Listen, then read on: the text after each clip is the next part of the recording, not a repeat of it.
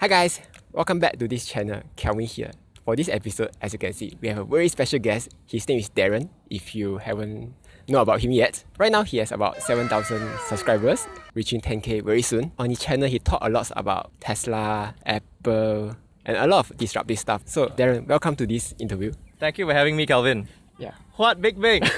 One thing that I noticed is you are a very new investor. You started investing just last year, right? Yes. But somehow you made all the right decisions, like you bought the right stocks, you invested with the right strategy, you even took a loan to invest. So how do you make all the right decisions? I started investing in August 2020.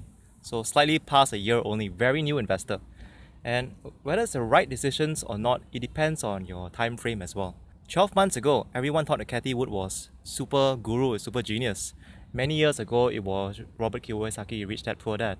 And many more years ago, it was the guy who predicted the big bets, Michael Burry. I think time horizon matters. Right now, I've barely invested past 12 months, so it looks okay right now. How do I fare in a market correction? How do I fare in a 5-year time horizon?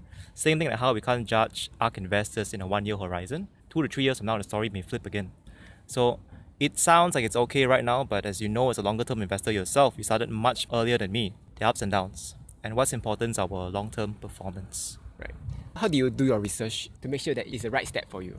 Investing is about information. And in the world of investing, I noticed as a newbie that people are either very financially focused or they don't understand the financials at all. And just like how you can't evaluate a company only with finances, you also can't evaluate a company without some understanding of basic finances. So when I think of researching a company, what gives me more confidence? Ironically, I graduated with a degree in accounting and finance, but the finance are not the first thing I look at in a company.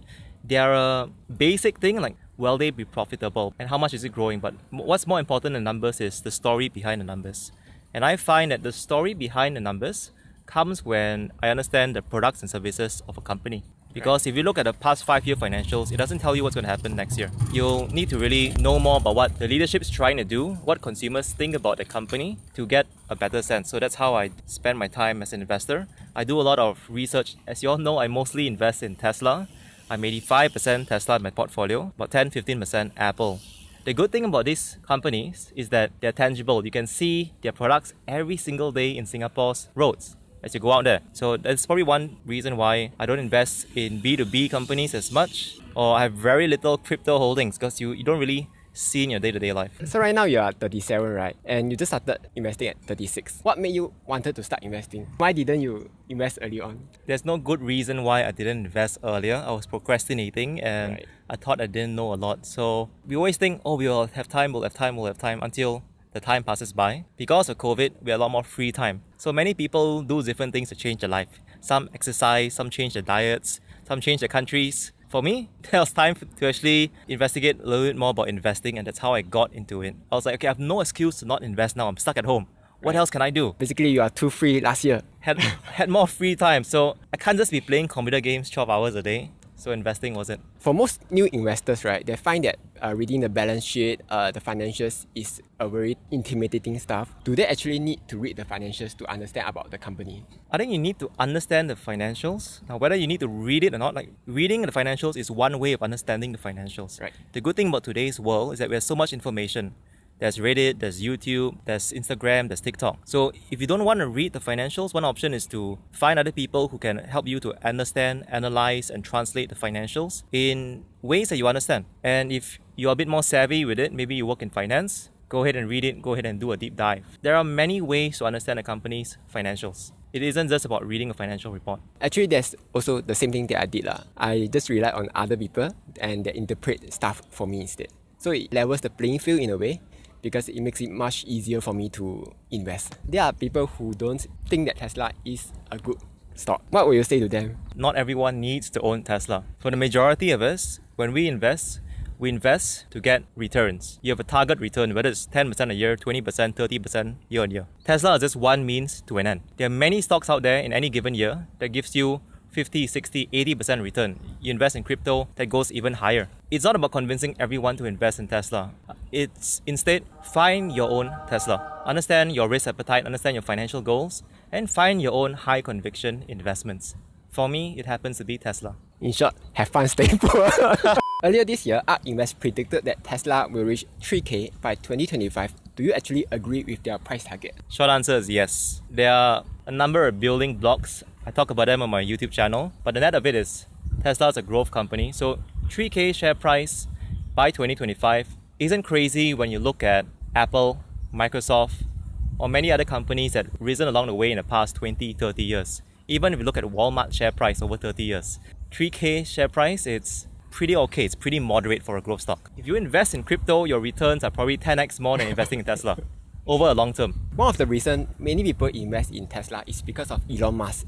And quite recently, he announced that he's considering becoming an influencer full-time, right? What do you think Tesla will become if Elon Musk leaves Tesla? So first part, I want to talk about how a lot of people don't always get Elon's jokes. So sometimes they take Elon very literally when he's just making dry humor. And he's having fun.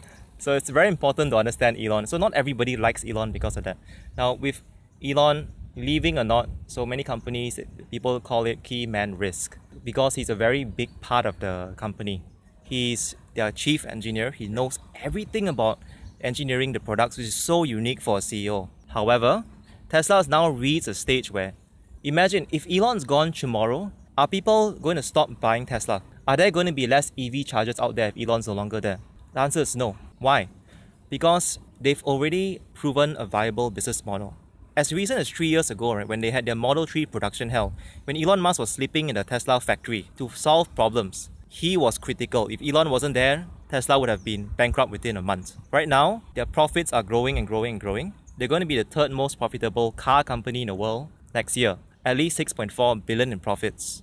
They've got 4 global factories.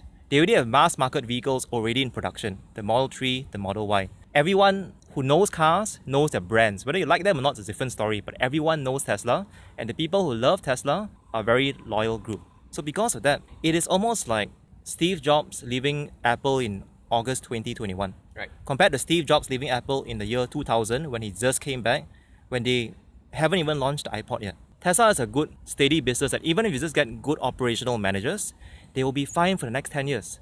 Apple's share price went up by 15 times in the 10 years since Steve Jobs left. And very few people will say that Tim Cook is the most visionary leader. The other company which Elon Musk owns is SpaceX and Starlink. So are you interested to invest in those companies? Yes. Okay, then my next question is, because we can't evaluate this kind of companies based on its financials because they are private information. Yeah. So how will you evaluate these kind of companies? I'll say anyone who's investing in SpaceX or Starlink, you are very long-term investors. That means you're looking at a 10 to 20-year time horizon. I would recommend people who are values-driven, like you believe in the mission of SpaceX, to invest in it because you're not going to see your returns in a long time. And they're going to be far better investments if you want higher rate of return or more liquid assets. There's also a very big risk in investing in SpaceX or Starlink. One is the nature of the industry. They're launching rockets. Anything can happen. It's like a long time, a lot of failures.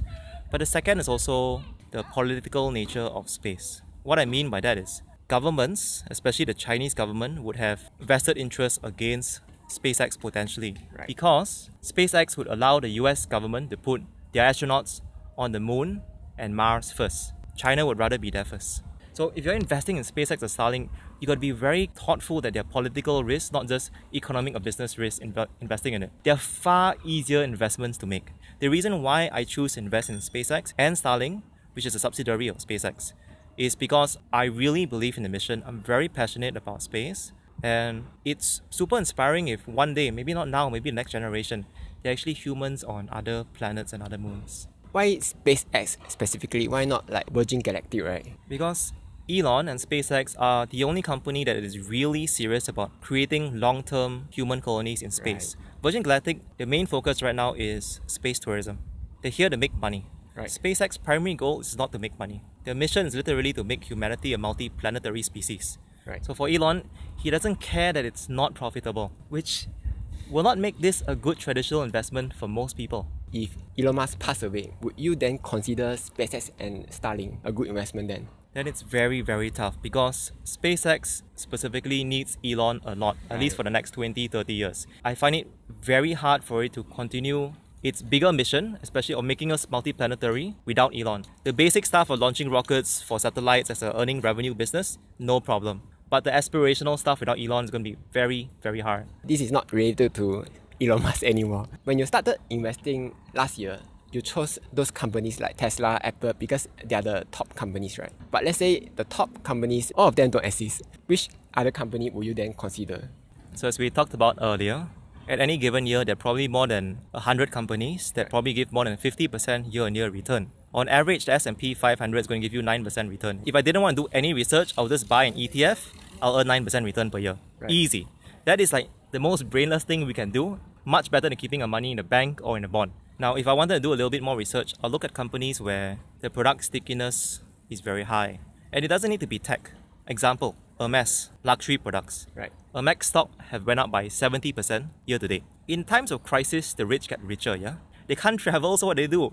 Buy more handbags, buy more watches, buy more leather products. So those would be examples of companies I'd invest in. May not be the most innovative of changing the world, but if it's financial returns you're looking for, that's one example to look at. Right. Just a fun fact, there's this portfolio called the Betty portfolio. The holdings are all the rich white girls' favorite stuff like Starbucks. And that portfolio actually performed well during the bull market. And it will do well even in the bear market because when times are bad, the rich get richer, poor get poorer, unfortunately. See, the people who lose millions of dollars can afford to lose billions. Right. The people who lose $100, they cannot afford to lose that $100. Are you always on the lookout for the next stock that can 10x? For me, because I'm a long-term investor, it means that I'm holding these stocks that I own for at least 5, 8 years, maybe 10 years. Right. So it's just like how, if let's say you're very happy in your company, you still interview in other companies just to understand the market and always just keep your skills up to date. So I'll passively look out for other opportunities, but my thesis is I'm going to continue dollar cost averaging, continue buying Apple, Tesla for the next 3 to 5 years, unless fundamentals change. Wow. My life is very boring. It's a very simple one. No surprises there. That's the same as me, but my reason is because I'm lazy to find other investments. That's all. Let's talk about your YouTube journey. What made you wanted to start YouTube? I joined an external coaching program earlier this year. One of the things they asked us to do is to identify our life purpose. It's one of those aspirational things, and I said I want to help others with economic opportunity because you can be NTU first class honours and still not get a good job. Education alone isn't enough. Right. Education is a means to an end. And for many people, it's financial security and eventually prosperity. So when I said that, everyone in the coaching group, they will ask us, okay, how do you bring your dream to life? Hold yourself accountable. So create action basically. And I told them, I'll create a YouTube channel because you can reach a lot of people. I thought that was the end of it. We have a WhatsApp group. Then after a while, they'll text and say, so what's your YouTube channel link? Can you share with me? I'll say, oh shit, now I really need to send a link, right? I can't just send Kelvin learns investing and then that's it. So that's how I started 6 months ago. So once you know the true story, it's actually quite lame, right? No mega plan out there. One thing that I find super impressive was that it took you only like 6 months to reach 7,000 subscribers. How did you achieve this kind of growth? Because it took me like 1 year plus to even reach 1,000, 2,000. So when I do something, I try to do my 100% of it. So I believe in doing a few things in life, but doing them very well. And even if I completely suck at it, if I just put in the hours, the effort, and just continue learning, I would be at least okay or better than half of the people. Right. So like, that's not the best performance, it's not the worst performance, it's pretty decent, but I really put in a lot of hours. So anything we do in life, there is a sacrifice. Whether you're working in a company, being a parent, starting a YouTube channel, there will always be sacrifices we make. And I don't think that's seen a lot in all the success or easy money or easy gains that you hear on the internet. I think the reason that you grow so fast is because your channel had value, and I think people like your videos is because that your videos actually help them.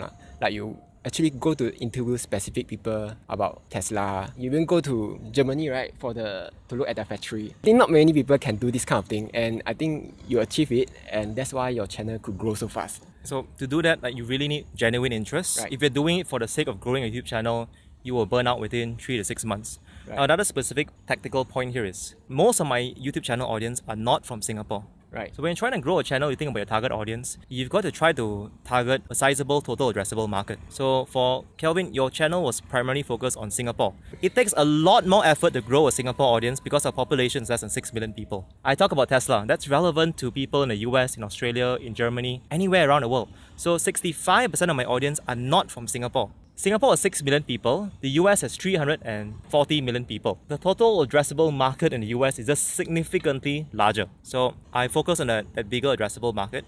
And also, Tesla is very topical right now. Just like how Apple was when Steve Jobs was alive. Right. You'll be focusing on Tesla's content next year? Yes, it'll still be about 70-80% Tesla. One, because most of my investments are with Tesla. Right. Second, I really love what the company is doing, and the changes are very material, not just around the world, but here in Singapore as well. Then as SpaceX, Starlink begins to edge closer to public listing or to more private funding rounds, I will talk more about it. Next year is going to be a very exciting year for SpaceX because their Starship is going to attempt their first orbital flight. The first few rockets are going to crash in the ocean. Elon says the chances of success are very low, but that's part of the thrill. Right. If success is guaranteed, it's no longer exciting. That means you're not pushing boundaries. It's like how nowadays, a lot less people would watch the Falcon 9 rockets landing because most people be like, yeah, you'll sure land, no drama, no excitement. But Starship going to space and back, wow. Yeah, that would be super interesting. So I'm planning to go to the US in early 2022. Elon has said that they're going to host a Giga Texas factory tour and also opening party. That would be super fun. We will look forward to your content. As you guys know, I don't spend a lot of money on my equipment. I think the total that I spent was only like 100 plus minus. I saw from one of your earlier videos that you actually have a lot of equipment, cameras, mics, even a gimbal. You even upgraded your MacBook recently, right? Have you ever estimated how much did you spend on your YouTube stuff? It's a lot and it's not worth it. The main reason why I have all this is because I've been a techie for many years. I love all these gadgets to begin with. As Kelvin has demonstrated multiple times, you don't need a lot of this hardware for most YouTube content. There's a little bit of nuance here. In finance topics, we're mostly talking heads. You don't need very fancy cameras and most of the lighting, audio is quite controlled. You're normally in indoor controlled environments. Right. But if let's say one day Kelvin's doing a travel blog, you may need better audio and video equipment because you're in high dynamic range settings, foggy settings, rainy settings. You're traveling in noisy environments where you need a good mic to capture and isolate your sound. So depending on the nature of your content, the quality of equipment will matter more. But for finance channels, no, not really. People just want good advice. The content and also the personality matters far more than whether you can see Kelvin's paws in 4K. When I was doing YouTube on the side, I was having trouble finding time to do YouTube. But now you are making 3 videos a week, going out interviewing people. How did you actually find the time to do that? It is not easy. One of the small benefits is I work in a US tech company. So US tech firms have a more open work culture. You get the job done. So I work 7 days a week, but because I choose to. But if I want to go to the zoo with my daughter on a Monday afternoon, I'm there. In the company I work in, they don't care so much about where you are at what time, but is the job done? Are you achieving your KPIs or your OKRs, objectives and key results as they call it in the industry? The other thing is just putting in the hours. There's no shortcut to it. I put in about 8 hours a week because every video takes about 3 hours, 3 to 4 hours on average. 1 hour to script and film it, another 3 hours to edit and publish it. So I don't spend more than 9 hours per week. Oh, okay. So I normally do that on weekday nights or weekends, which is hard and comes with sacrifices because it means that I'm not always present in my family all the time. Sometimes on weekday nights, I'll be editing a video where my daughter wants me to read a book. I'll pause editing for a while. I'll read a book for 10-15 minutes. Okay, you ready to sleep? Okay, good night. Back to editing. One advice that I have is actually the same thing that you talked about just now, is that you need to find a job that doesn't need you to OT so that you have more time to do your part-time stuff. Just another call out here that, as many of you know, your work hours do not correlate to income growth. So work hard and smart together. Both need to come hand in hand. And one of the reasons why I started investing is also because many of us are trying to transition from working for money to money working for us. You need to own capital for money to work for you. To truly grow your wealth, you've got to own capital. Whether it's stocks, properties, bond, crypto. If you're working for someone else, it is a salary. Your income growth is linear. It will never be exponential unless you happen to have shares in a company. But then you're equity owner already. Let's talk about the future for a bit. We are now in 2022. What will your investment plan be any different from last year? The biggest difference is I bought a little bit of genomic stocks last year, yes, and they're down 40-50%. Because it's such a small part of my portfolio, less than 3%, I'll just hold it. I don't gain much Tesla stock by selling my losses, cutting my losses there. I think of it as education, like I pay money to learn more about genomics because it's very important to humanity and also my family. The main thing I'll do next year, as you've heard before, is the dollar cost average. I'll buy more Tesla, I'll buy more Apple. If the local banks start offering crypto, I will buy crypto as well, as maybe 5-10% of all my investments. Wow, okay. I look forward to you talking about crypto next year. Finally, what advice do you have for new investors? Investing, like anything in life, we normally go into a new field thinking about what should I do. But one thing I'll share is don't just look at what you should do, but what you shouldn't do. Example, investing, people say, oh, you should have a stop loss. So you cut your losses and minimize the losses. But if you do that as a newbie, the institutional investors, the hedge fund, will use that against you because they'll bring down the prices so that you sell your holdings and they'll buy your holdings and eventually it goes. So I don't have any stop losses for any of my investments. Now that's me. And that's one thing I choose not to do. The other thing is, as you all know, that new investors will think, okay, when do I sell? When do I trade? When do I take profits? But as you get more seasoned, you also know that sometimes it is very important to not sell, to not do anything. The biggest gains can come from not taking actions. Right. So in the world of investing, also know when to not sell or not trade. And that comes with just questioning yourself, your motivations very deeply. If I sell and take profits now of whatever stock I'm buying, where's that money going to go to? If you still believe that stock that you bought is the highest return or the highest conviction, your money is still going to go back there anyway. So you really have no value, no point in selling it unless you see another better opportunity. So be very thoughtful about how you think about things to do and not do. I think we have come to the end of this interview. Thank you, Daren, for joining me. If you guys haven't subscribed to him yet, do subscribe to him. His content is actually quite different from all the other YouTubers out there. Once again, thank you for joining me. And may you guys what big. What big enough so that we can afford really good Thai fun next year. Right. See you.